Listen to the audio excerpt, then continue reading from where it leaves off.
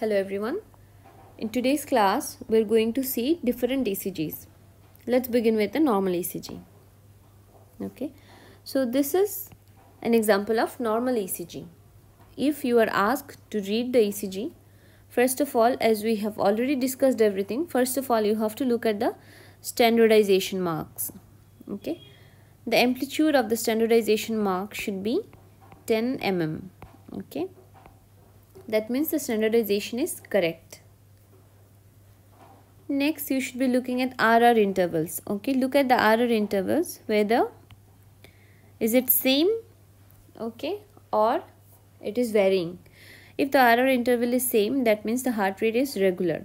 Next point will be the calculation of heart rate. As we have already discussed, you should be looking at the number of small or large boxes in between RR interval.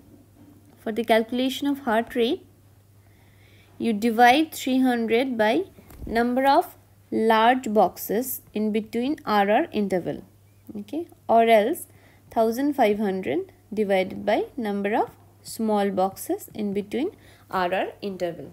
That will give you the heart rate. Okay, if the heart rate was irregular, then you should be calculating the number of R waves within 6 seconds and multiply it with 10. We have already discussed that. After calculation of heart rate, you should be commenting on different waves, their morphologies, okay, amplitude, duration, etc. and should find out if there is any abnormalities, okay, with any waves or any intervals, suppose PR interval, QT interval, ST segments. Okay, these things you should be finding out. So this is about a normal ECG. A normal ECG looks like this. Now coming to the various diagnosis of various diseases or conditions from ECG. Okay. Now this ECG, if you look very carefully, in this ECG you can see there is elevation of ST segment, okay, in lead 1, elevation of ST segment in lead AVL, okay, and then elevation of ST segment in V1, V2, in V3, V4. And again, you can see there is reciprocal depression, okay, reciprocal ST depression in lead 2, lead 3 and AVF. So what will be the diagnosis from this ECG? Okay, this ECG shows there is ST elevation in lead 1 AVL and V1 to V4. Okay, so this will give you a diagnosis of anterolateral myocardial wall infarction. Okay, let's see the next ECG. In this ECG, look at the ST segment of lead 2, lead 3 and lead AVF. Okay, so there is ST elevation in lead 2, 3 and AVF. And look very carefully, there is reciprocal depression, okay, reciprocal depression in lead 1, lead AVL and in V1, V2, V3, V4, V5 and V6. Okay, so this is an ECG of inferior wall myocardial infarction. Okay, now let's see the next ECG. Fine, what is the abnormality in this ECG, in this particular ECG? If you look at lead 2, this is long lead 2. Okay, if you look at long lead 2, you'll be able to tell the diagnosis. Okay, what is there in long lead 2? Look at the RR interval. Okay, the RR interval is varying. Okay, it is not same. That means the heart rate is irregular. Next, look at if you can find any P wave. Okay, so in this ECG there is no specific P wave preceding the QRS complex. Okay, no P, no P, no P, no P. Okay, so two things we can see from this ECG. The heart rate is irregular and there is no preceding P wave. Okay, so this is an ECG of atrial fibrillation. Let's see the next ECG. Okay, in this ECG, if we look at long lead 2, okay, if we look at lead 2, the heart rate is almost regular. Okay, the RR interval is almost same. But if you look at the baseline, okay, this is the baseline. Okay, this is the baseline. If you look at the baseline, there are sawtooth waves. Okay, sawtooth pattern. So these are flutter waves. Okay, so this ECG is an example of atrial flutter with fixed block. Okay, now let's see the next ECG. What is the abnormality in this ECG? If you look very carefully, you can see that the P wave is peaked. Okay, the P wave is peaked, tall and peaked. Okay, the amplitude is more than 2.5 mm. So this condition is known as P pulmonale. We have already discussed these things. P pulmonale suggests there is right atrial enlargement. Okay, this is one abnormality in this particular ECG. One more thing is that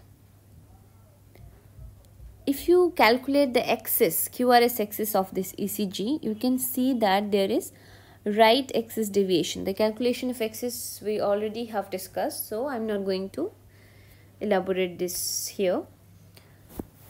This ECG shows there is right axis deviation, and look at lead V1. Okay, in V1 you can see RS/R dash pattern. Okay, so this suggests there is right bundle branch block. Okay, so in this ECG there are two things to notice. One is right bundle branch block, one is right atrial enlargement. Okay, now see the next ECG. Okay, what is the abnormality in this particular ECG?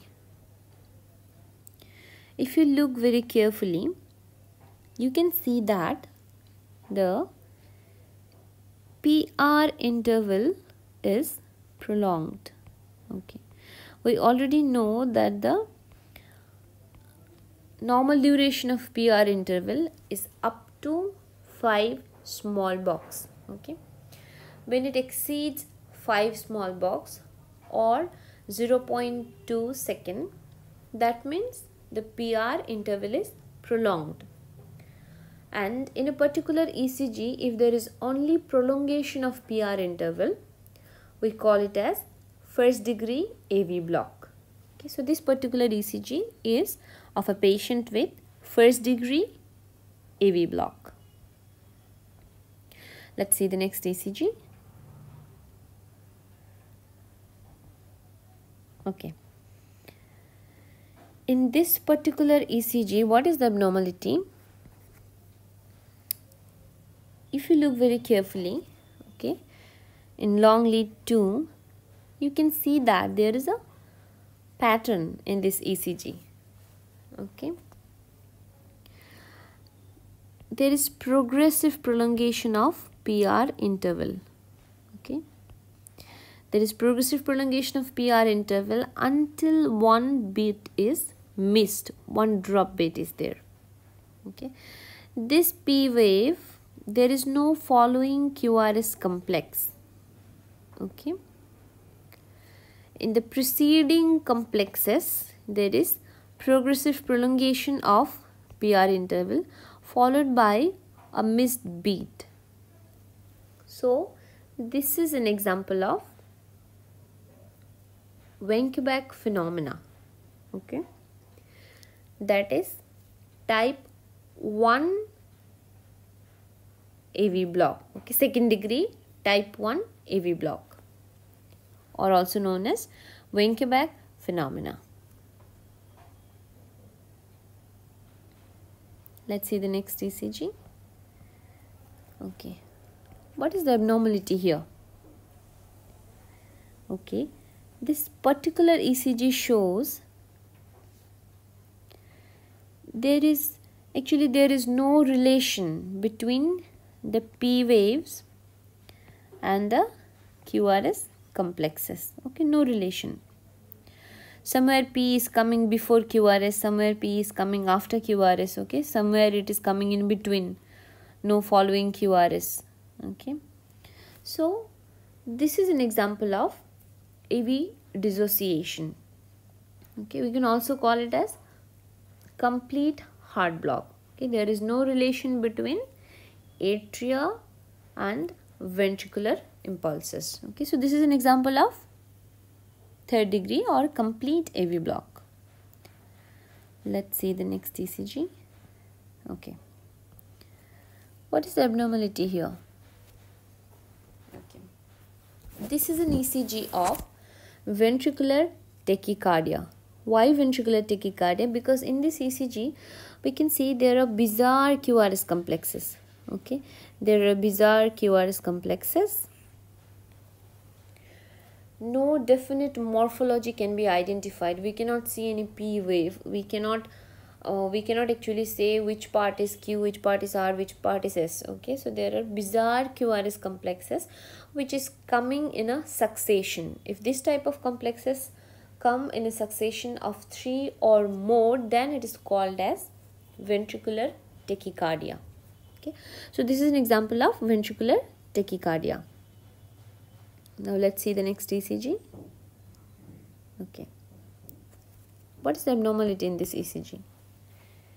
In this ECG again we can see there are different types of QRS complexes.